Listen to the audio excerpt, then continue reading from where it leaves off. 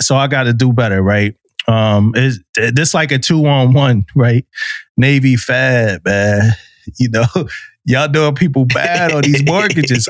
I'm close to wanting to just not even mess with Navy Fed. So right now, we talked about this already, but it's a class action lawsuit alleging discrimination, right? Filed against Navy Fed after that CNN report that we talked about before. So that lawsuit is happening now. You know, we waiting to see what's going to happen, but it was filed on Monday, saying that Navy Fed discriminated against Black and Latino applicants, right? And they got receipts. They got receipts for all this, man.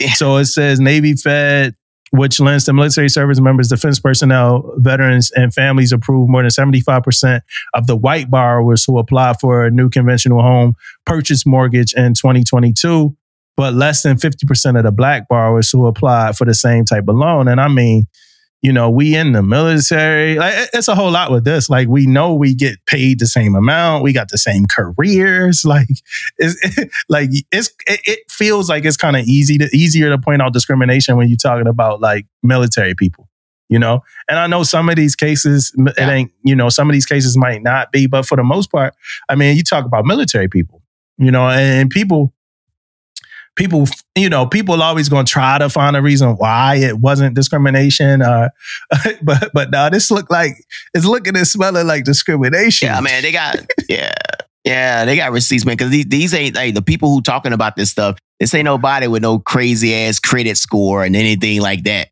They legit people who got turned down for some who knows why, you know what I mean, type stuff. Right, I don't want to. Yeah. I'm gonna tell you what it looked like. They say, man, it looked like shit. It smelled like shit. It must be shit. Yeah, they know, bro. Hey, you know Navy what I mean? Fed. That's what it looked like, bro. They on y'all ass, Navy Fed. The story has been updated with Navy Fed's announcement that it hired a civil rights attorney to review mortgage. Yeah, let that civil rights attorney review those mortgage practices, because it's Navy Fed looking real funny. And I was wondering why my joint ain't get approved, man.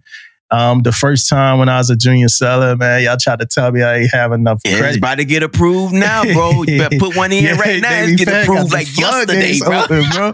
Hey, and that's Navy Fed, right? So boom. Now, though, let's talk about the VA. Same thing, right? Court okays lawsuit accusing VA of discrimination and disability claims. So the VA, right? And I'm smiling, but this shit ain't funny. You know what I mean? Black veterans were less likely than any other racial group to have their initial disability claims approved by the department. Roughly 61% of Black veterans saw those claims accepted as opposed to 75% of white veterans. The Monk lawsuit cites in part VA documents that's found between 2000 and 2020, bro. This 19 years. The average denial rate for disability claims filed for Black veterans was 29.5, significantly above the 24.2 for white veterans. I got a homie that work at the VA, so I want to talk to her soon and have some conversations, and I'm sure she don't have no control over this. But here we go again, talking about discrimination, bro. Like what y'all doing, VA? Yeah. Like this a real do better over here, VA. Man. Yeah. VA, you need to do better. Navy baby. Fed, VA. VA. Do better. Navy Federal, you need to do better, man.